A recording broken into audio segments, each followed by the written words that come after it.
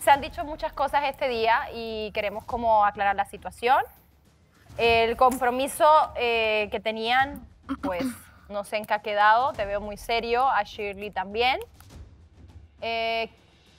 ¿Sebas? Cuéntame. ¿Cómo vas? Bien. ¿Qué está pasando por tu cabeza? Porque dices que el compromiso no es como el que esperas en tu vida.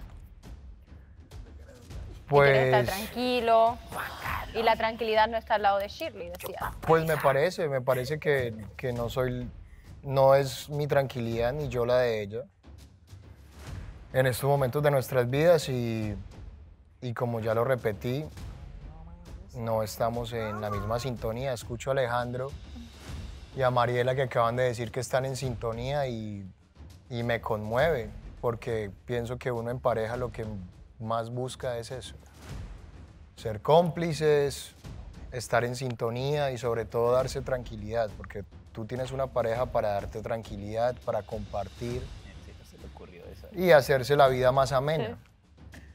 Sí. Y pues eso al parecer no lo logramos Shirley y yo y decidimos tomar caminos separados. ¿Fue una decisión en conjunto, Shirley, o de un solo lado? Ajá. ¿Así, de un solo lado? No tengo nada que decir, Vanessa. Ya dije todo lo que tenía que decir.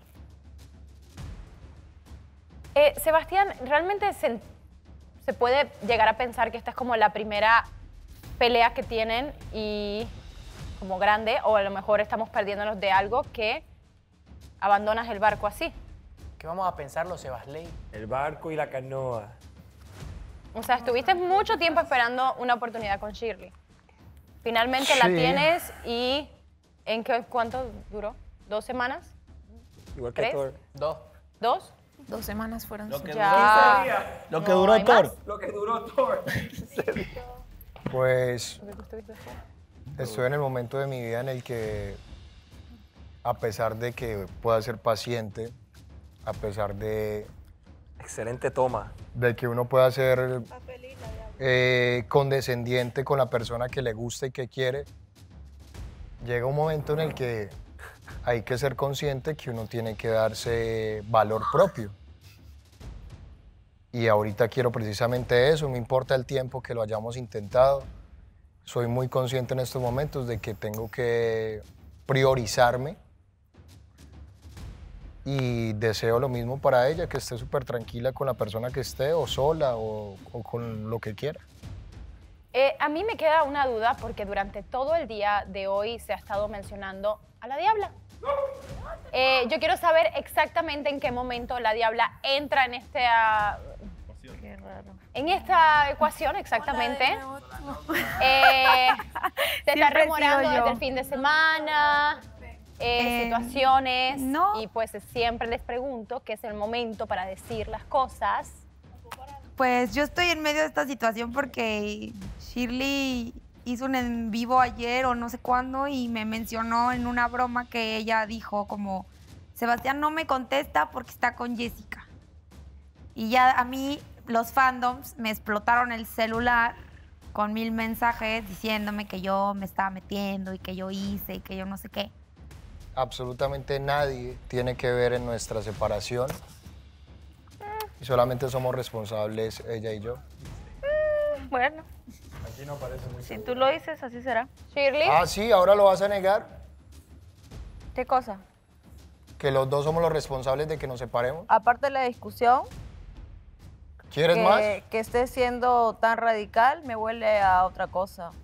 Y debe ser, me imagino que lo del sábado. Entonces probablemente por eso estás así. Pero ¿Qué del dale, sábado, todo bien, Shirley? todo perfecto. ¿Qué del sábado? ¿Qué del sábado? Como me dijiste ayer, que te rinda. No, la ¿Qué? que le lleva rindiendo un montón Que aquí te es a ti. rinda, que te vaya bien, cásate, tengo 80 hijos con la Diabla, me llega al pincho. ¿Cómo? Me da igual. Pero hablas ¿Cómo? algo específicamente del sábado, Shirley. El sábado él acompañó a su casa, se fueron juntos. ¿O ya se lo olvidó? No. Ah, entonces, ¿Y eso qué tiene que ver? ¿qué tiene que ver? Entonces, Diabla sí estabas ¿Qué con tiene que Sebastián. ver? El No, domingo, pero ella el domingo el volvieron a live estar lo hizo el juntos y yo llegué y domingo. los encontré Sí, pero juntos. habla del O sea, ¿de sábado. qué hablas? No, no, no, estuvieron- el domingo se le fue ella la le estaba memoria. marcando a Sebas. Se Y le dijo, fue la es que no memoria. me contesta porque ¿Pero está qué con pasó el Jessica. sábado? Estamos hablando de algo del sábado que estás involucrado. Pues me lo encontré y me acompañó a los departamentos Qué y ya. lindo. Pero eso no tiene nada que ver, o sea, igual me hubiera acompañado cualquier otro chico. No, es que Melissa se lo encargó, por eso te acompañó. ¿Melissa? Sí, a mí no me metan en sus pedos. Melissa se lo pidió a Sebastián porque fue lo que él me dijo. O no sé si será verdad o Sí, mentira. y acaso es mentira, me dijo, hey, parce, Que no la acompañes, dejé que sola, la que está acompañe muy el tarde. sábado. Entonces, ya Normal, está. eso se llama ser caballero. X, cada quien tiene lo que Sebastián se y yo merece. somos ¿Y te dejó en la amigos. puerta? Sí, abajo. Pues es que vive enfrente de donde yo vivo. No hagas a los demás Caminamos lo que no Se quieras. llama juntos ser a donde caballero, vivimos Shirley. y me dejó ahí. Ahora, Eso si no es estás ser hablando caballero. de eso, Sabiendo yo que tú quiero... y yo teníamos un problema, ¿no se te ocurrió la mejor brillante idea de que acompañar a la diabla justo cuando estábamos nosotros teniendo un problema? Y vienes acá, a sentarte acá, a echarme toda la culpa a mí del problema y ¿Cuál dejándome problema? como que tú eres la víctima y no es así. Y el día ¿Cuál domingo problema? llegué a un restaurante que también estabas con la diabla. ¿Cuál problema? Entonces, ¿de qué estás hablando? Y ahora de ¿Cuál la problema? nada sí te dio por radicalmente terminar algo que estábamos empezando y que estamos teniendo problemas, pero los podemos solucionar, no te da la gana, qué raro. Qué raro. No, es que no me Entonces, da la ahí está gana tu porque me sábado y cansé. está tu domingo.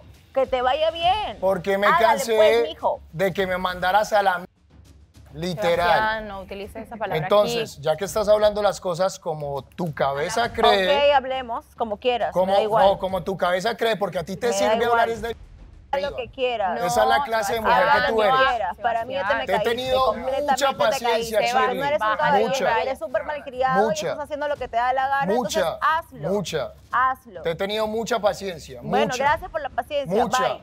Toda Latinoamérica sabe la clase de grosera que eres. Todo el mundo lo sabe. Todo el mundo lo sabe. A mí no vengas a inventar maricadas.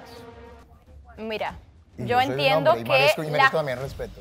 Espérate, pero pues si exigen respeto, también está denlo diciendo, y den el ejemplo para que te den respeto. Ahora la culpable es la diabla por terminar. Ridícula. Sebastián. Ya, Sebastián, respira un Exprésate, poco. pero sin utilizar palabras sucias No y te sin puedes llegar al insultar. mismo punto sin necesidad de usar palabras groseras.